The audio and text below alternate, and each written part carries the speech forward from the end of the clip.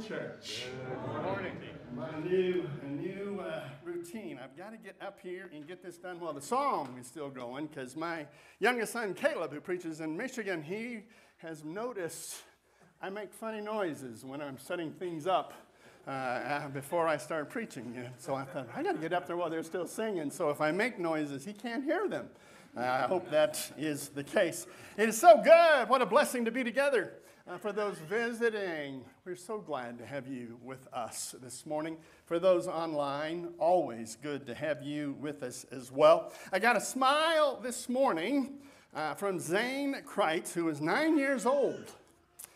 Why did the football coach shake the soda vending machine?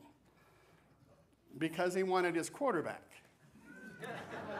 All right, Zane, you live to give another joke another time. That's all right.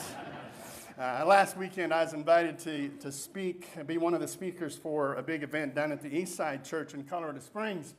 It's the summit, and the theme was called Uncommon. And the challenge was to help us as men, it's a men's summit, to understand what it means to be uncommon, to be out of the ordinary, to be different than the world. Different in how we live our lives, different in how we are husbands, different in how we're fathers, different in how we are leaders. And this year the main text was from Romans 12 on transformation, change, and the process. And I spoke at that event, and I worked through this past week, and then the thought still lingering in my mind saying I should probably go a little deeper into that and maybe preach about it at Tri Lakes. And so I had my chair prayer walk on Tuesday, and lo and behold, here I am wanting to go into it a little deeper. And in the meantime, at our Friday gathering at coffee in the group was Rod Nordman had told me that, given me an update on Alex, their son, and said, well, he's getting ready to take his driver's permit test. And I said, no way. Since when is Colorado giving driver's permits to little kids? And he said, great, he's a freshman in high school. And I said, no way. When did that happen? And it just threw me so much, because in my mind, when I hear the name Alex Nordman, I have this image in my mind. And I got back to my office. It shook me so much. I got into my phone, into the photo library, just to confirm what I knew was true. And I have this image of Alex. I love going and watching him play soccer and different things. And so when Rod said driver's permit, I said, no way. That doesn't match with what I know about Alex. And then I got back, and I was getting ready to give Rod an email and a text, and I said, see, you were so wrong. There's no way Alex can be getting his driver's permit. And then I noticed the time stamp with the date on the photo in my little library.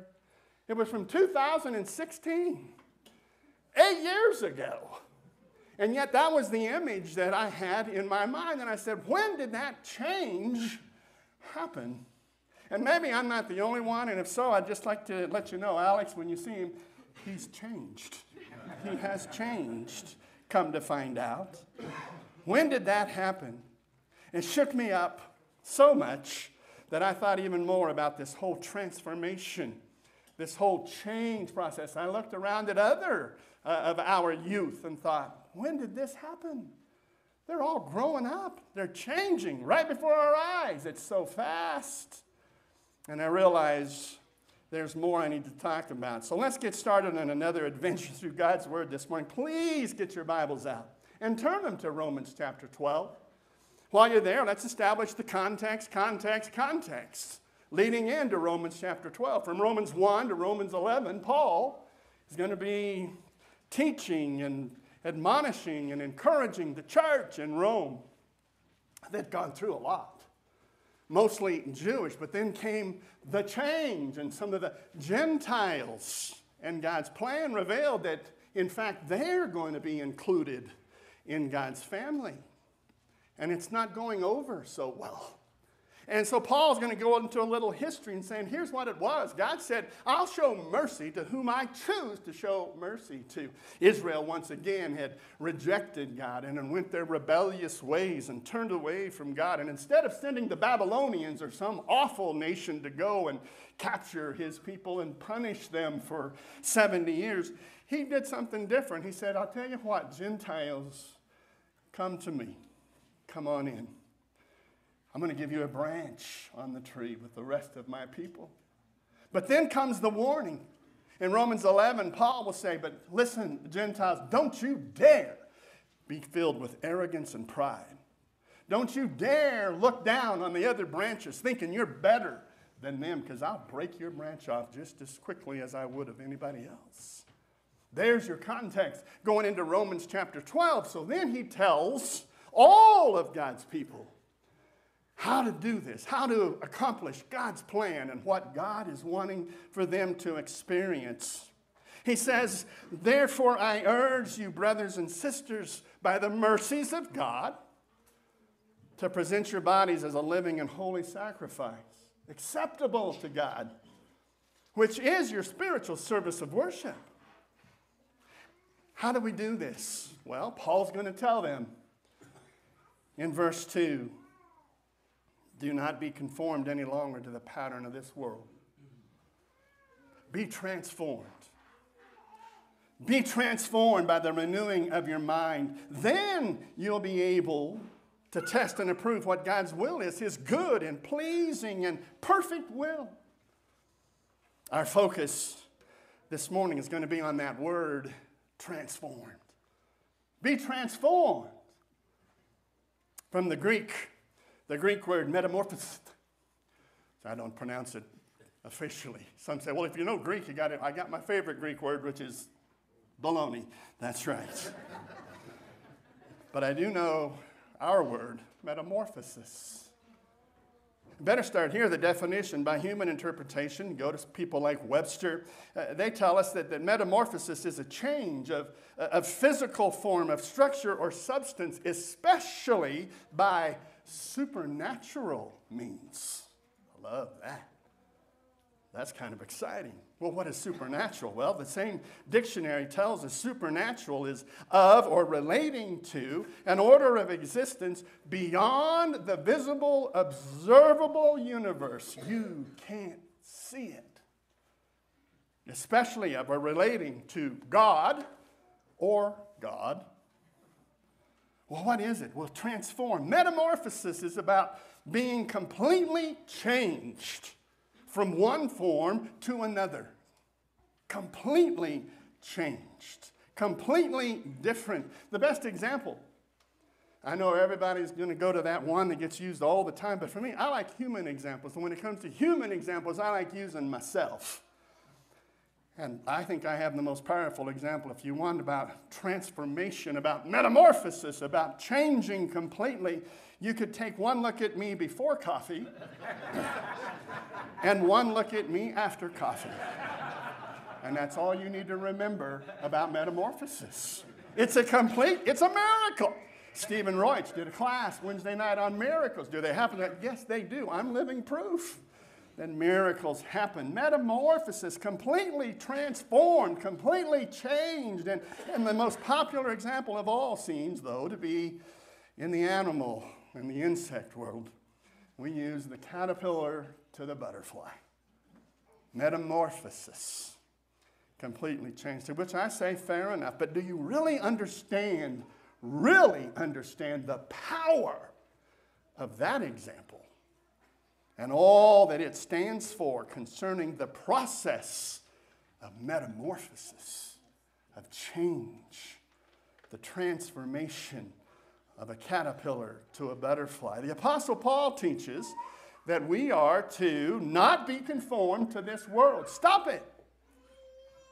But be transformed by the renewing of your mind. Be changed. And the word he uses is the Greek metamorphosis.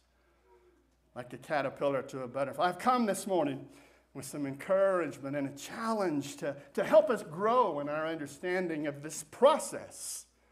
And specifically of how we're going to use it to apply in cheering on caterpillar Christians.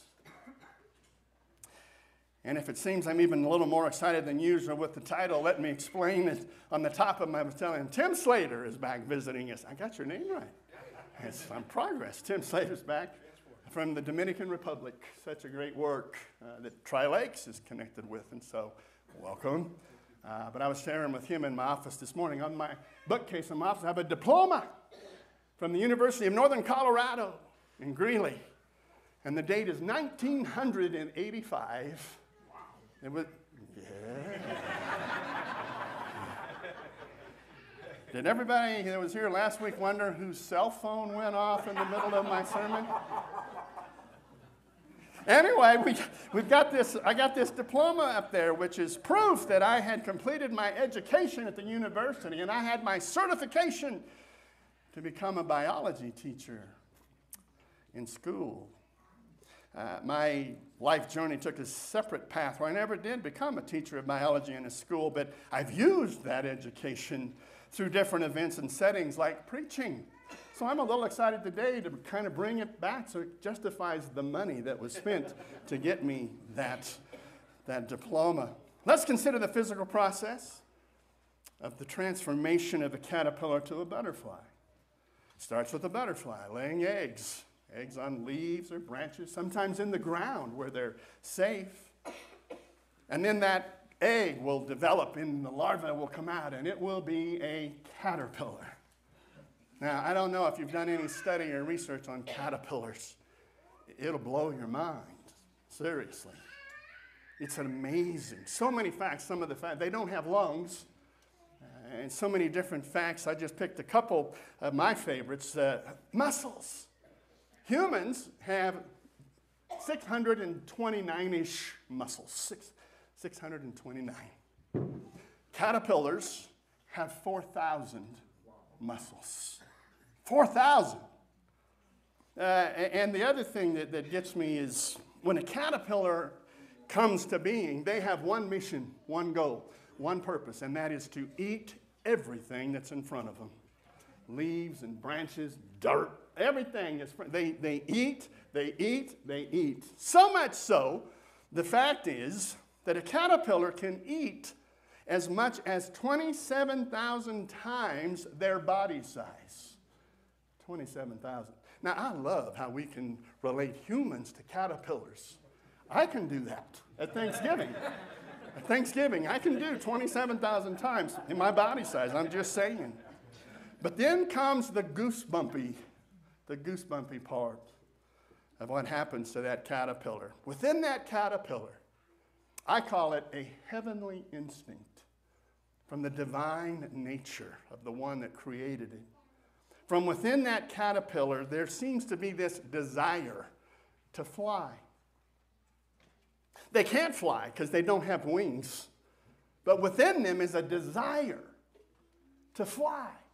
And within them is the instinct to know what they must do in order to accomplish that. And the thing of all the eating is that they're getting all the nourishment they can to store in their bodies for this incredible process that's about to take place. And what it is, instinct will tell them it's time, and they will crawl up to some place where they know there's good protection. They'll be upside down, and then a layer of skin goes under their outer layer and begins to harden. And it becomes a chrysalis. It's not a cocoon. Here's a little side note for you. You say, well, it's a butterfly cocoon. Butterflies don't have cocoons. Cocoons are made with silk and this stuff. Those are what are made by the caterpillars that end up with moths. But butterflies, they are chrysalis. It's a chrysalis. It becomes hard, and it seals that caterpillar in. And it's then that all that nourishment takes place, but it's then that they will release digestive enzymes from within their caterpillar body. And those digestive enzymes are like acid from the inside out, and it begins to dissolve the caterpillar's body. The caterpillar dies. And from that, all you have, if you would, and don't do it, but if you had one and you cut that open in the middle, you would have a puddle of liquid goo. That's all that's left of that caterpillar. But if you leave it in there, what's within that caterpillar are these things called imaginal disc. And the vaginal disc are just cells, small, small, small. But when they get all that nourishment that caterpillar has been consuming their little lives, and that nourishment will help those cells to start growing and duplicating and everything else. And each vaginal disc has like a blueprint to a specific part of a butterfly. One disc may have the blueprint that would develop into a leg. Another disc might have the blueprint that develop into an eye. Another one an antenna. Another one a wing. And they grow into these body parts of a butterfly, and then those body parts come together. And out from that chrysalis emerges a beautiful butterfly. It's not a caterpillar anymore. The caterpillar is long gone. And I tell you that the most amazing part, I'm reminded of what the psalmist had to say, talking about humans and how God, the Creator, is involved with creating humans. And God creates our inmost being. God knits us together in our mother's womb. And we praise God because we're fearfully and wonderfully made. That's humans. Have you ever thought about the insect world? And that's why Paul is going to use the example to say, by the way, take a look around you. If you're wondering if there's a God, a creator, take a look around you. All creation testifies. We are without excuse to know that God is real. But think about it. It's this word. It's this word, this transformation, this metamorphosis. It's a complete change. It goes from caterpillars. When they come out and they're just eating everything, they're officially pests. Farmers and the like are going to do everything they can to get rid of caterpillars because they'll destroy the whole crop. They're just eating everything, devouring everything for themselves all around them. But then comes the chrysalis time and then the liquefaction of that caterpillar and butterflies come out. And the butterfly is completely opposite. They want nothing to do with their old life, their old caterpillar life, eating leaves and branches and dirt. Butterflies live on sweet nectar of flowers. Transformation, metamorphosis. And this is the word that Paul is going to use to encourage the saints in Rome to say, here's what God wants you to experience. No more part of this world. You're different. Completely different. He says, I want you to change. And to those who finally reached out, and as we're told in Acts 17, they reached out and they found God, realizing he was never far from them. The problem was they had just been like caterpillars, just consuming everything around them for themselves, all about the ways of the world. But when they finally realized that God was real, and they finally understood that God loves them, so much so that he's inviting them into a very specific personal relationship with him. And Paul's going to say, amen and amen. Now you're on the right path. You understand, great. You've responded, great. Now grow. Grow from a caterpillar to a butterfly. Renew your mind. Stop thinking of things about the world and operating like the world. Set your thoughts on things above, not on the things of the world of darkness. Be transformed. Be changed. Put away your caterpillar thoughts and ways, and you can fly. Paul also, throughout all of his letters, if you take note, he'll bring out the point as to how this happens and what, most importantly, that people need to understand. In Ephesians chapter 4, if you're in your Bibles, follow along. We won't read all of them, but we'll definitely point out very quickly how Paul is teaching all of them to be butterflies and the process, how you become a butterfly. He says in chapter 4, in verse 20, when you came to know Christ, he says, you heard of him, you were taught in him in accordance with the truth that is in Jesus. You were taught with regard to your former way of life to put off your old self, which is being corrupted by its deceitful desires, to be made new. Be made new in the attitude of your minds. Put on the new self, created to be like God in true righteousness and holiness. Therefore, here it comes. Each of you must put off, just like the chrysalis event. You must put off falsehood. Speak truthful to your neighbor, for we're all members of one body. In your anger, don't sin. Don't let the sun go down while you're still angry. And don't give the devil a foothold. If you've been stealing, would you stop? And you need to do something useful with your hands, that you can have something to share with those in need. That's called work. Don't let any unwholesome talk come out of your mouths. Only what's helpful, encouraging to build others up according to their needs, not yours. You're not a caterpillar anymore. That it can benefit those who listen. And don't grieve the Holy Spirit of God, with whom you were sealed for the day of redemption. Get rid of all bitterness, rage, and anger, brawling, slander, along with every form of malice. Be kind, be compassionate to one another. Forgive each other just in Christ God forgave you. Be imitators of God. And he goes on to let them know this is about the change. This is about the transformation. This is about becoming something completely different than what you were when your mind was only set on the world and what the world was about. Might as well get us all the way coming to the finish line with our so what. How does it apply to you and me? I only have one approach in how I preach. If you've known me very long at all, you know it's from a very simple perspective with questions.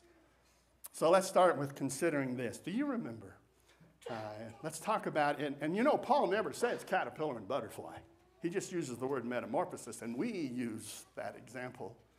But what a perfect example it is. So imagine us in that process, wherever you are today. For those here, for those online, wherever you are in your caterpillar life.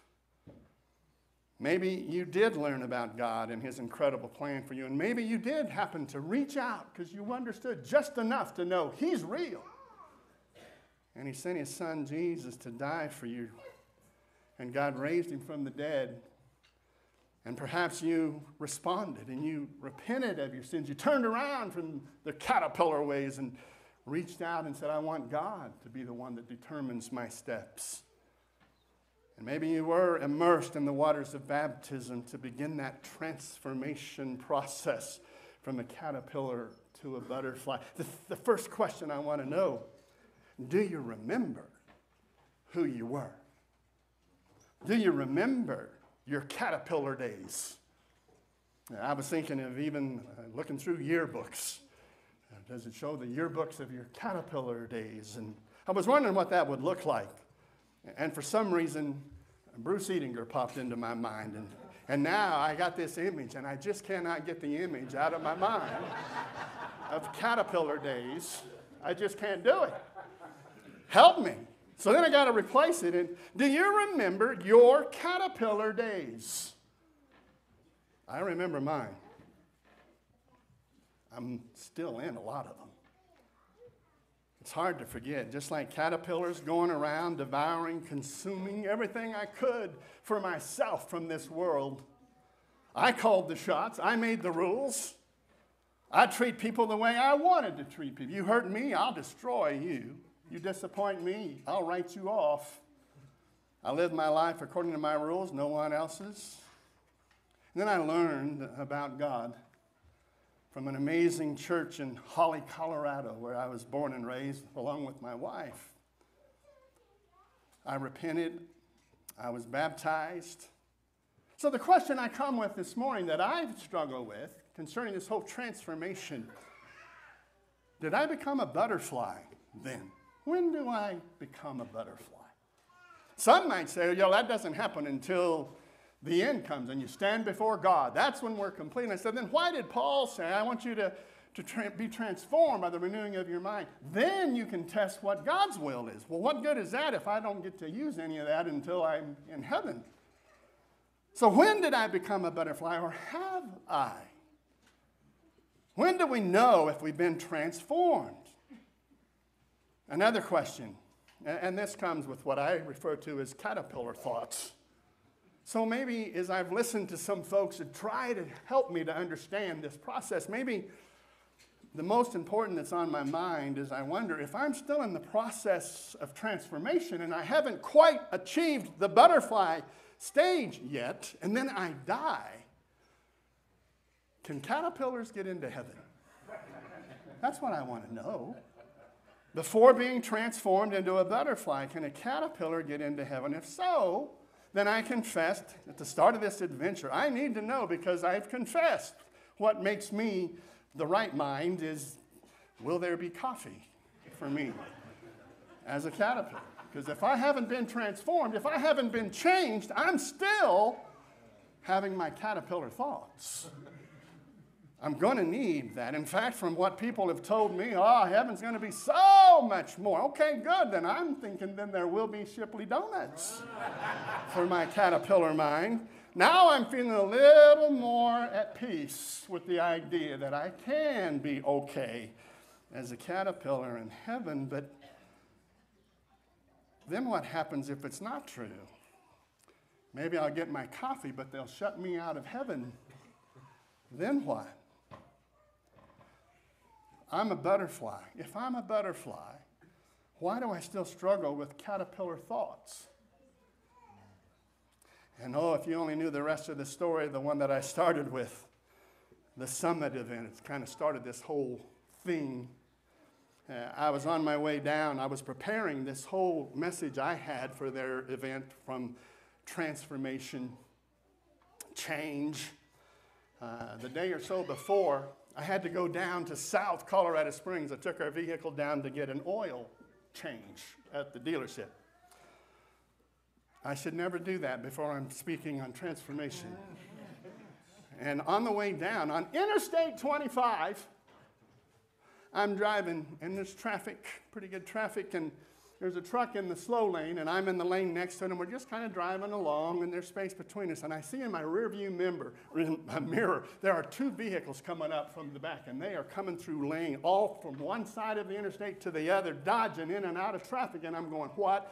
Maybe it's a police chase, something like that. And it's a Camaro and a souped-up Corvette. And this Camaro comes screaming around, and I'm just trying to keep in line, and the truck is in ahead of me a little bit, and there's a little space between us. The Camaro comes around and cuts in front of me to get into the lane to keep moving. Well, the Corvette, I think they were playing tag on the interstate. The Corvette is coming up, screaming up, and I'm looking, going, this isn't going to end well. And he comes screaming up. And meanwhile, the truck is slowing down, and I have the cars behind me. I can't stop, so I'm just going. Well, the space between me and my lane and the truck in his lane is only like a half a car length. Corvette comes screaming up and slams on his brake and honks his horn and gives me a little wave. That's not a good wave. Now, my butterfly wife was not there, because she would always say, well, God bless you, too. I used those words, but it wasn't in that tone. From there, it gets worse. I kept driving and got down to the dealership, and I'm pulling in, and there's a light, and it's turning, but there was someone walking, so I'm waiting for that, but the person behind me wants me to go, so, and I went, what is going on today?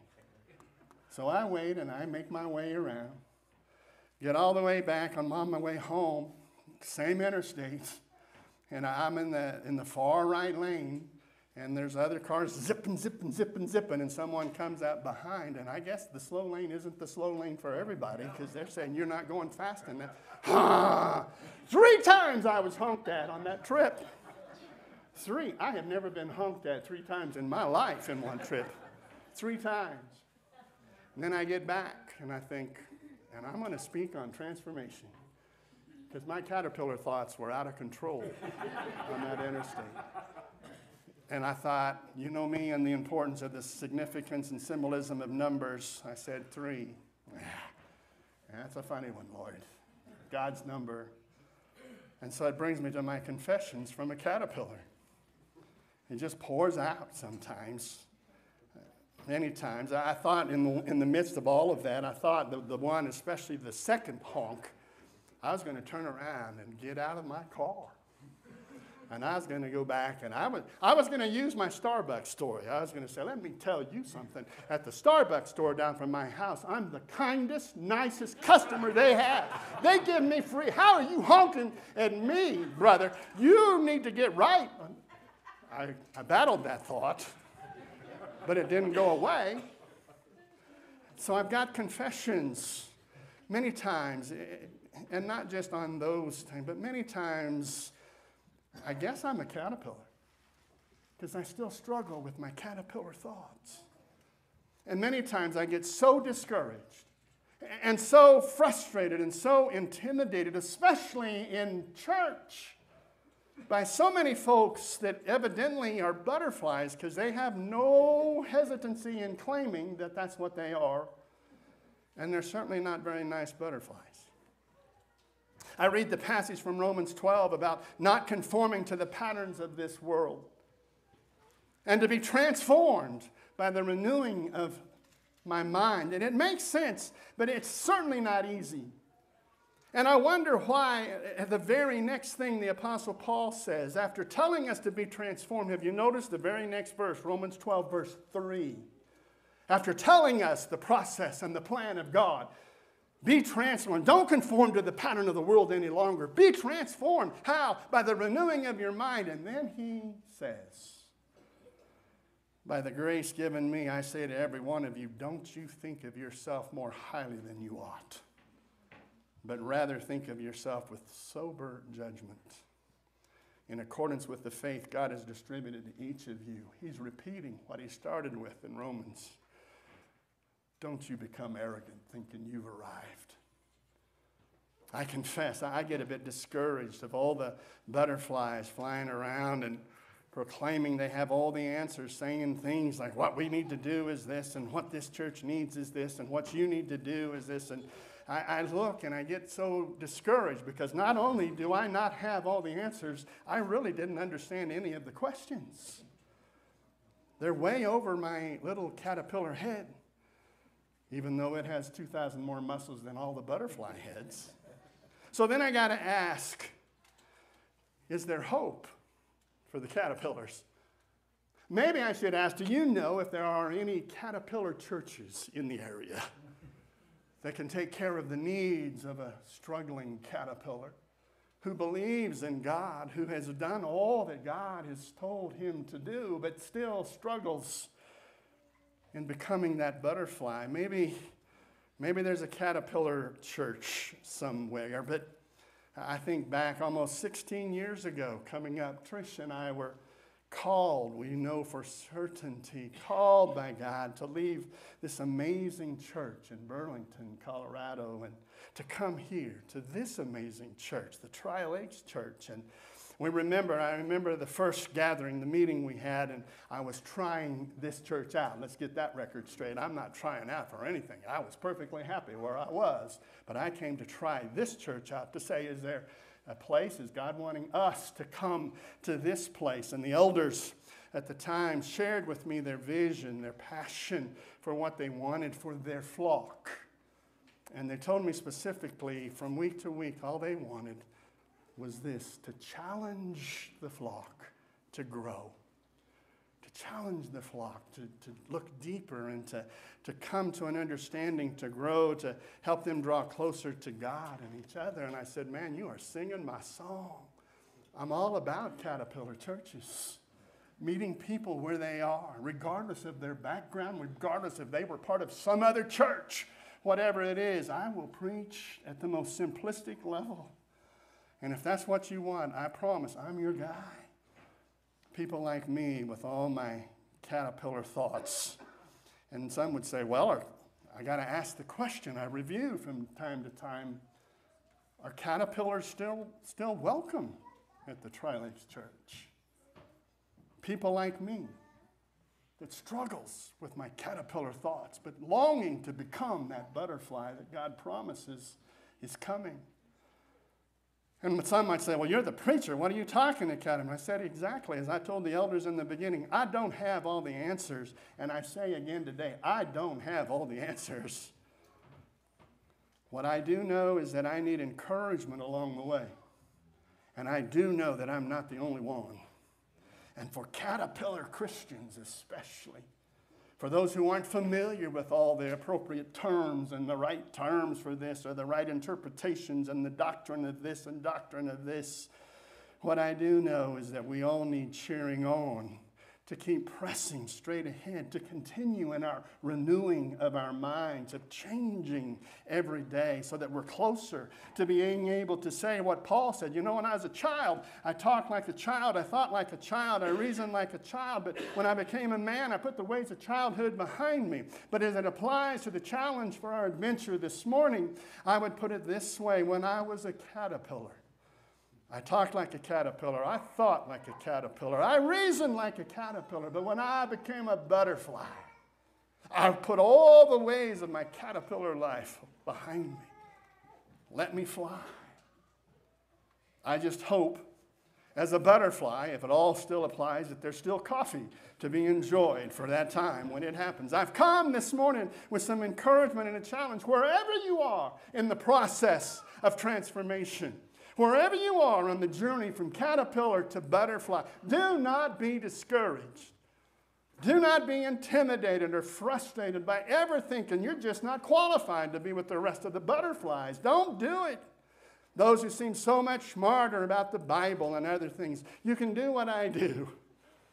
From my prison ministry days and different conversations at different church events where there are people so knowledgeable about the Bible and God, and some may come and say, well, preacher, we're in this discussion of the eschatological significance relating to the pulpitarian responsibilities in the homiletical area of the kingdom, and wanted to say, which is it for you? And I say, Jesus. That's all I know. That's all I know, and still today, all I know is Jesus and Him crucified. Y'all just go on ahead with all the latest and greatest debates and all the programs and the ministries and all the answers to what God is commanding that the church needs. I'll just keep crawling along if it's okay, knowing that there really is something quite powerful when you simply stop and simply think about the process of transformation from a caterpillar wrapped up in a chrysalis, dissolving into a puddle of goo and dying, and then bursting forth and emerging as a new creature. And we apply it in Romans chapter 6 to what Paul has to say. What shall we say then? Verse 1, shall we go on sinning so grace may increase? By no means. We died to sin. By no means. We died to sin. How can we live in it any longer? Don't you know that all of us who were baptized into Christ Jesus were baptized into His death? Here's the importance of baptism. Don't struggle. Don't overcomplicate it. It's simple.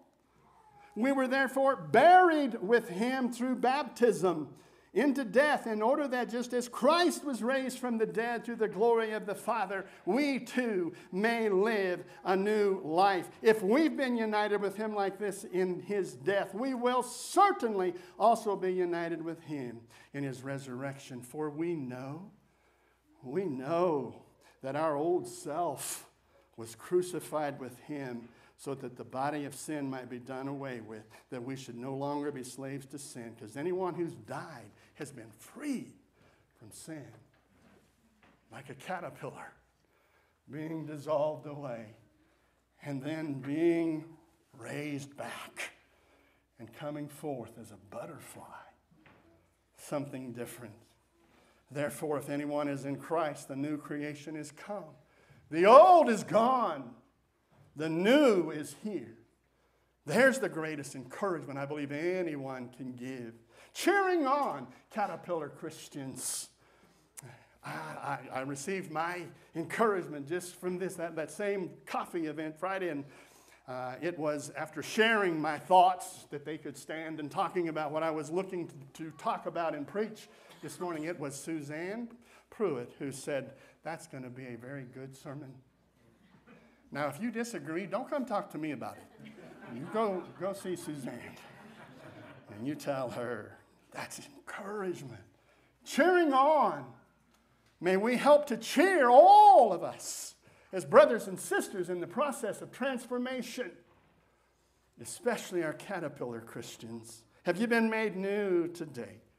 Have you reached out and found God? Have you responded and repented and been immersed in the waters of baptism to be raised up brand new? If not, I'd encourage you to make that decision this very day. If you have questions, don't leave this place without asking those very questions.